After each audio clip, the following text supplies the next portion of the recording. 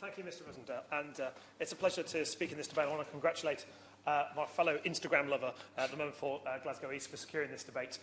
We have more in common than just posting fun pictures. Banks are a really important part of our communities, and when they close, they leave a hole in not only our high street, but also our community as well. And the reasons for that have been put out considerably in this debate already. And I'm deeply concerned about Santander's decision to close branches at the scale that they are proposing here. But importantly, in the area that I represent, they intend to close the New George Street Santander branch on the 5th of December this year, which is quite some Christmas present for their local customers that they are offering there, and not something good for the staff either, in terms of losing their jobs just before the festive season. Now, we'd like to think in Plymouth that we have a special connection with Santander, because we're one only 2 places in the country where you can actually get a ferry to Santander in order to do that. So to see the closure of Santander branches in Plymouth is deeply worrying, and it's something that has not been lost on the good folk of Plymouth about what that means. And I think there is something here about who we need to aim this debate at. And so, predominantly, the remarks that have been made by honourable members on both sides of the House have been focused at the banks. Yeah. But I want to focus many of my remarks actually at the government, because I believe the banks have had a certain good kicking already, and certainly my fellow Devon MP from Tiverton and Honiton did a very good job of explaining why banks do deserve a good kicking at times. But I think we need to be really cautious about what can be done to reverse the decline in branches on our high street, to make sure that people are able to access the services that they need, being able to make sure that that personal touch is there. Because I believe there is something that's missing from this debate so far, and that is looking at what is the social purpose of banking. Banking, yes, has a financial purpose. It enables us to trade, to borrow, to invest, to save. But actually the social purpose of banking is also really important.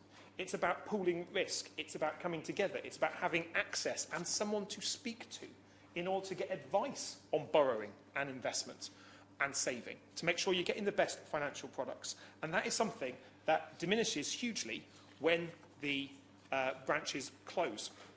I'm a big fan of online banking. I'm a big fan of challenger banks.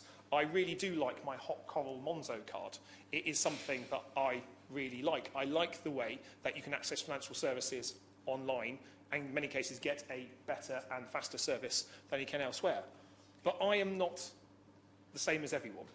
And actually, we need to have a market within our financial services that recognises that online banking and quick dynamic services in the modern age needs to sit alongside traditional high street banking that's fit for purpose and where we are. And there's no better example of that than on Mutley Plain in Plymouth.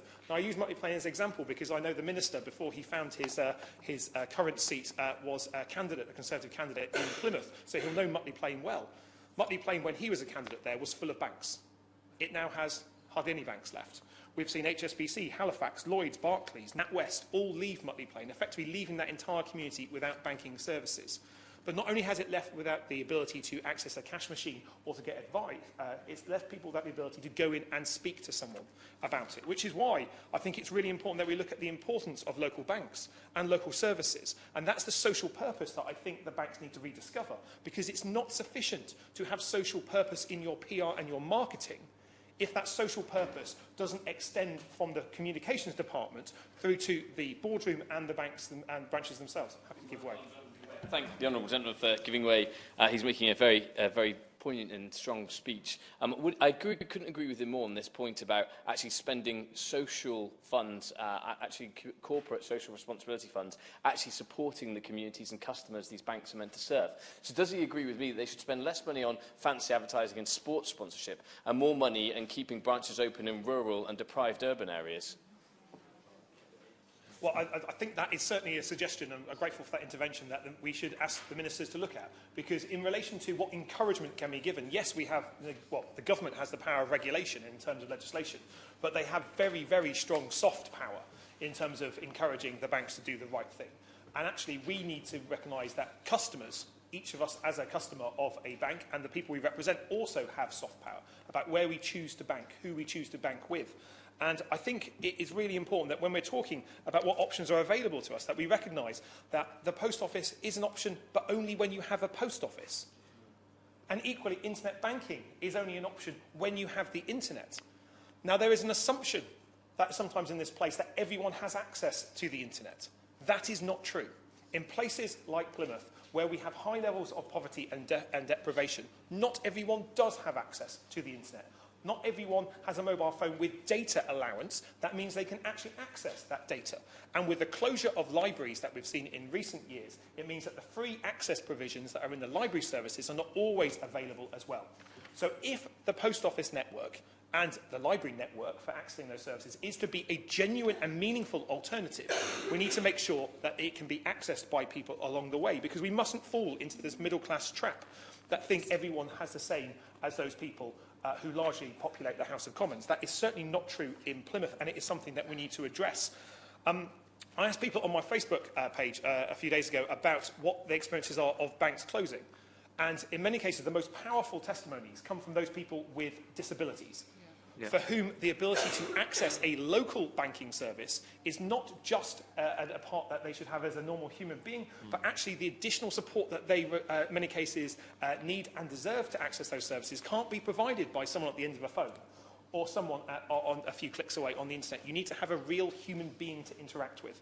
And that was the case for so many people that spoke to me and gave me their stories about where we go to. And that's where I turn back to the Minister about where do we go from here? Because I think there is a real genuine risk that whole communities will lose access to banking services because progressively banks close. And today's this debate is about the decisions of Santander. But a few months ago, it might have been about other banks. And in a few months' time, it will probably be about other financial service providers as well. But then we need to look at what is that safety net? What is that minimum guarantee that government believes that we should have? What is that safety net? And actually, the idea that came in relation to banking hubs is a good one. And in Plymouth, we're doing something very similar in terms of health and wellbeing services, bringing together city centre hubs for all those aspects of the public estate who need a front door in the city centre. It is something that I hope the Department of Health funds, but that principle applies to financial services just as it does apply to dentistry, GP services, sexual health and mental health provision. And that's what we have to look at. And I think there is an element here when we're looking at hub services is about what we do with those empty buildings. My honourable friend who spoke before me talked about the empty buildings. But in many cases, the buildings that are being left vacant by these banks still have an ongoing lease. They are still paying for the lease of these buildings. And I think there should be questions about what is the social purpose of an empty building in relation to this? And how can we make sure that those empty buildings, just as we as parliamentarians have put an extra pressure on empty homes, put pressure on empty buildings where there's an ongoing lease to rediscover that social purpose that goes along with that as well. The post office network has also been raised, and it reminded me of a visit that I made to the Efford Road post office in Compton Ward, in the area that I represent, just before Christmas, where I spoke to Michael Zeng, who is the postmaster of that small but well-loved post office. And he was describing that since the banks locally have closed, he is taking on the financial transactions for local shops. And so he is having huge amounts of cash deposited with him. But what has changed recently is the contract for local post offices for processing cash transactions, meaning in many cases it's not viable for him as an employer to pay someone to spend the time processing the cash in and out and the banking services for local businesses, because the post office agreement between him as a local business and the post office no longer applies and makes that worthwhile. And that is something that needs to be looked at as well.